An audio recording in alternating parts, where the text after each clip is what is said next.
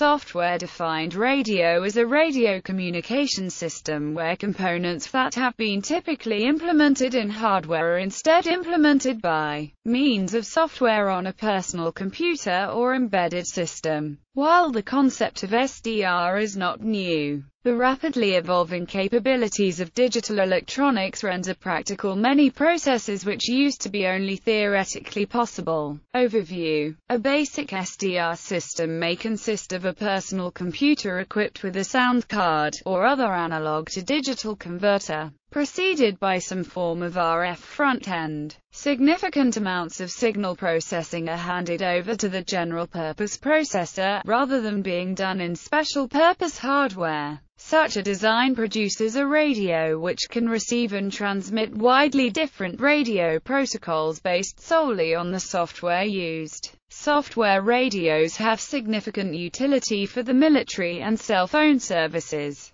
both of which must serve a wide variety of changing radio protocols in real time. In the long term, software-defined radios are expected by proponents like the SDR Forum to become the dominant technology in radio communications. SDRs, along with software-defined antennas, are the enablers of the cognitive radio. A software-defined radio can be flexible enough to avoid the limited spectrum assumptions of designers of previous kinds of radios, in one or more ways, including spread spectrum and ultra-wideband techniques allow several transmitters to transmit in the same place on the same frequency with very little interference, typically combined with one or more error detection and correction techniques to fix all the errors caused by that interference. Software-defined antennas adaptively lock onto a directional signal, so that receivers can better reject interference from other directions, allowing it to detect fainter transmissions. Cognitive radio techniques. Each radio measures the spectrum in use and communicates that information to other cooperating radios, so that transmitters can avoid mutual interference by selecting unused frequencies. Dynamic transmitter power adjustment, based on information communicated from the receivers, lowering transmit power to the minimum necessary, reducing the near-far problem and reducing interference to others, and extending battery life in portable equipment. Wireless mesh network, where every added radio increases total capacity and reduces the power required at any one node. Each node only transmits loudly enough for the message to hop to the nearest node in that direction, reducing near-far problem and reducing interference to others. Operating principles. Ideal concept. The ideal receiver scheme would be to attach an analog-to-digital converter to an antenna. A digital signal processor would read the converter, and then its software would transform the stream of data from the converter to any other form the application requires. An ideal transmitter would be similar. A digital signal processor would generate a stream of numbers.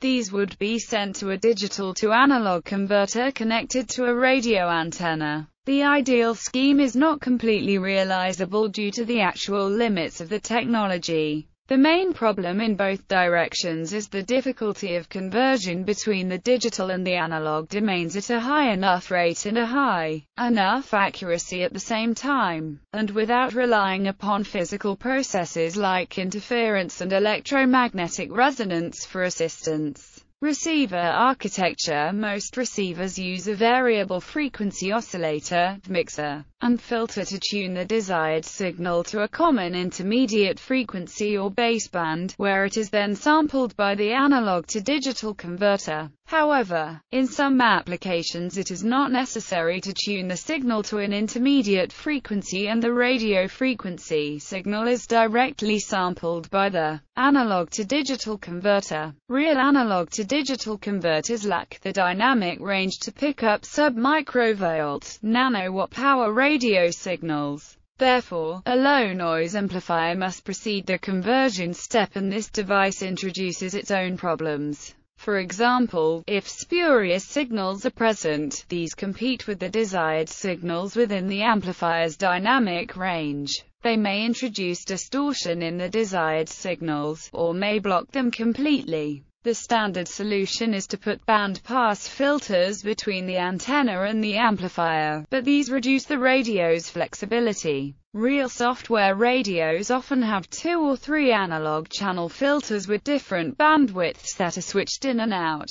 History. The term digital receiver was coined in 1970 by a researcher at a DOD laboratory. A laboratory called the Gold Room at TRW in California created a software baseband analysis tool called MIDAS, which had its operation defined in software. The term software radio was coined in 1984 by a team at the Garland, Texas division of E-Systems Inc. to refer to a digital baseband receiver and published in their E-Team company newsletter. A software radio proof of concept laboratory was developed there that popularized software radio within various government agencies. This 1984 software radio was a digital baseband receiver that provided programmable interference cancellation and demodulation for broadband signals, typically with thousands of adaptive filter taps, using multiple array processors accessing shared memory. In 1991, Joe Meitler independently reinvented the term software radio for a plan to build a GSM base station that would combine Fidency's digital receiver with E-Systems Melpar's digitally controlled communications jammers for a true software-based transceiver. E-Systems Melpar sold the software radio idea to the U.S. Air Force. Melpar built a prototype Commander's Tactical Terminal in 1991 that employed Texas Instruments TMS-320C30 processors and Harris digital receiver chipsets with digitally synthesized transmission.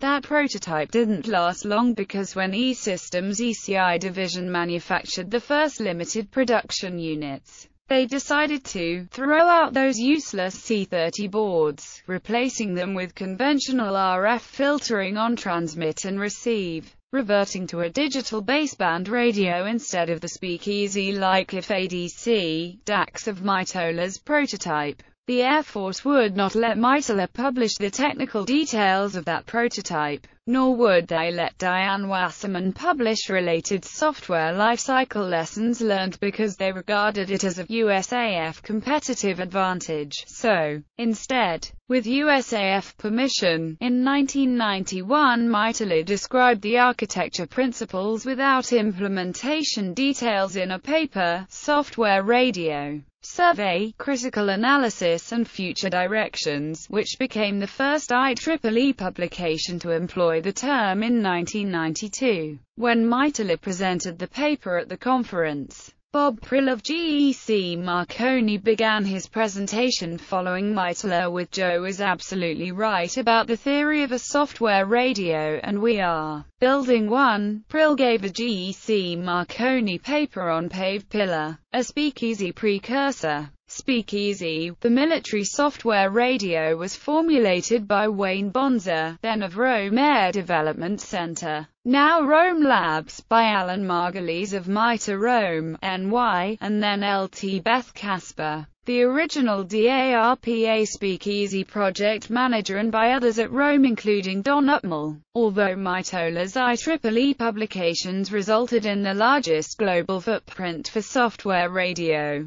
Meitler privately credits that DOD lab of the 1970s with its leaders Carl, Dave, and John with inventing the digital receiver technology on which he based software radio once it was possible to transmit via software. A few months after the National Telesystems Conference 1992, in an E-Systems corporate program review, a vice president of E-Systems Garland division objected to Melpar's use of the term software radio, without credit to Garland. Alan Jackson, Melpar VP of Marketing at that time, asked the Garland VP if their laboratory or devices included transmitters. The Garland VP said, "No, of course not. Ours is a software radio receiver." Al replied, "Then it's a digital receiver but without a transmitter. It's not a software radio." Corporate leadership agreed with Al, so the publication stood. Many amateur radio operators and HF radio engineers had realized the value of digitizing HF at RF and processing it with Texas Instruments TC30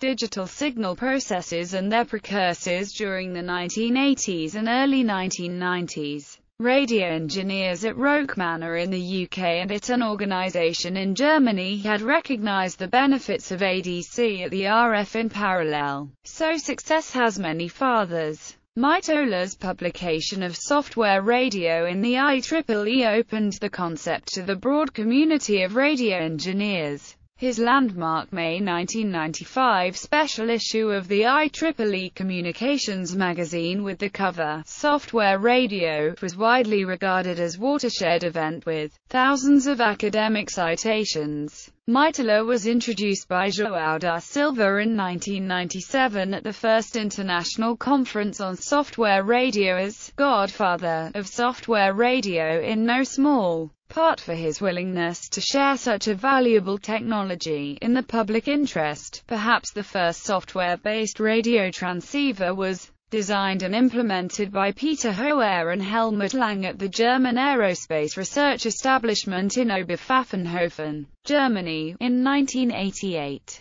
Both transmitter and receiver of an adaptive digital satellite modem were implemented according to the principles of a software radio, and a flexible hardware periphery was proposed. The term, software-defined radio, was coined in 1995 by Stephen Blust, who published a request for information from Bell South Wireless at the first meeting of the Modular Multifunction Information Transfer Systems Forum in 1996, organized by the USAF and DARPA around the commercialization of their Speakeasy 2 program. Mitola objected to Blust's term, but finally accepted it as a pragmatic pathway towards the ideal software radio. Though the concept was first implemented with an IF-ADC in the early 1990s, software-defined radios have their origins in the defense sector since the late 1970s in both the US and Europe.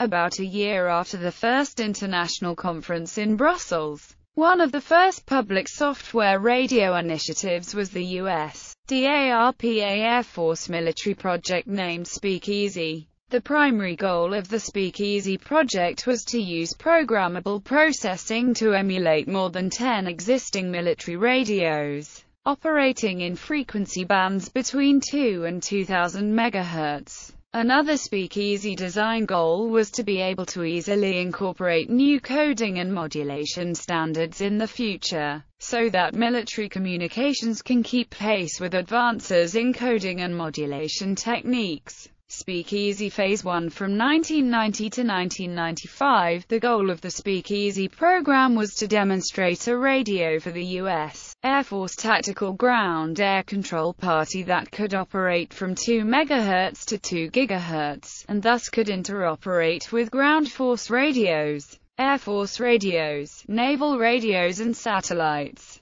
Some particular goals were to provide a new signal format in 2 weeks from a standing start, and demonstrate a radio into which multiple contractors could plug parts and software. The project was demonstrated at TF-21 Advanced Warfighting Exercise, and demonstrated all of these goals in a non-production radio. There was some discontent with failure of these early software radios to adequately filter out-of-band emissions, to employ more than the simplest of interoperable modes of the existing radios, and to lose connectivity or crash unexpectedly. Its cryptographic processor could not change context fast enough to keep several radio conversations on the air at once. Its software architecture, though practical enough, bore no resemblance to any other. The Speakeasy architecture was refined at the MMITS Forum between 1996 and 1999 and inspired the DOD Integrated Process Team for Programmable Modular Communications Systems to proceed with what became the Joint Tactical Radio System. The basic arrangement of the radio receiver used an antenna feeding an amplifier and down converter feeding an automatic gain control, which fed an analog to digital converter that was on a computer VMBus with a lot of digital signal processors.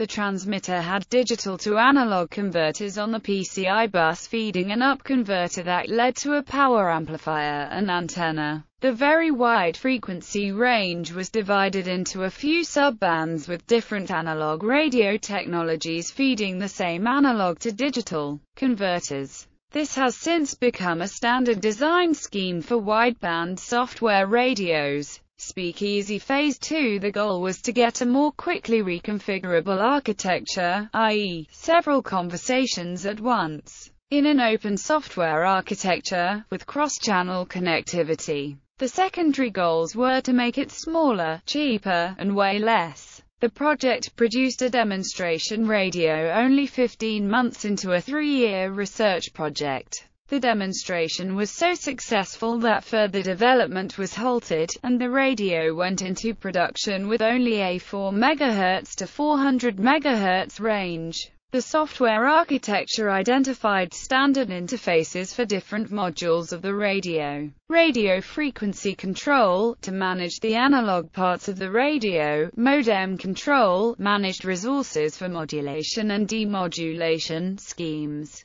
Waveform processing modules actually performed the modem functions. Key processing and cryptographic processing managed the cryptographic functions. A multimedia module did voice processing. A human interface provided local or remote controls. There was a routing module for network services, and a control module to keep it all straight. The modules are said to communicate without a central operating system. Instead, they send messages over the PCI computer bus to each other with a layered protocol. As a military project, the radio strongly distinguished red and black. The project was the first known to use FPGAs for digital processing of radio data. The time to reprogram these was an issue limiting application of the radio. Today, the time to write a program for an FPGA is still significant, but the time to download a stored FPGA program is around 20 milliseconds.